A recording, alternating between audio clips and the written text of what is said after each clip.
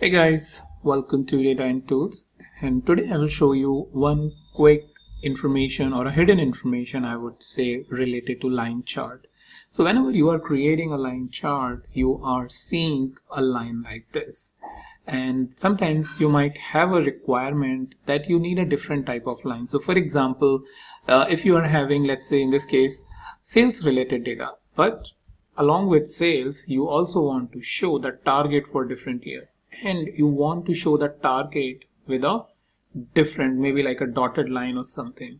So how you can do that in QlikView, how you can change the type of the line. So to do that, what you can do is you can right click obviously on to go into the properties, because that's where we do all of the stuff, and within the expression you go into this sales expression, which is actually creating a line. Expand this and go to the line style. Within the line style, if I put my expression window over here, within the line style, for this style of this line, I can give 4 different types of line.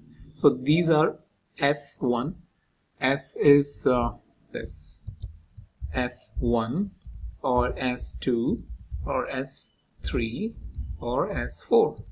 But how you need to give is a different issue altogether, because you need to surround the S1, S2, S3 first by single quotation and within the angle brackets, and then give S1. So once you specify S1, nothing will happen.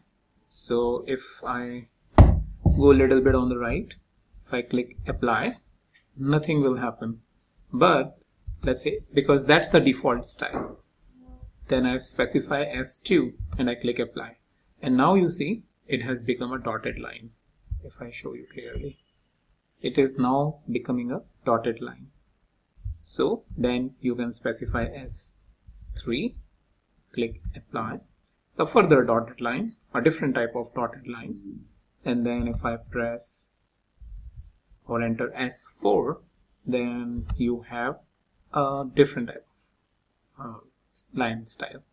So these are the 4 styles which are available within the QlikView, by which you can change it. The good part is that it is present as part of the expression. So suppose one expression for sales, one expression for budget, one expression for target, one expression for expense, and then accordingly you can basically choose a different type of line style which you need based on these 4 different line styles which are available.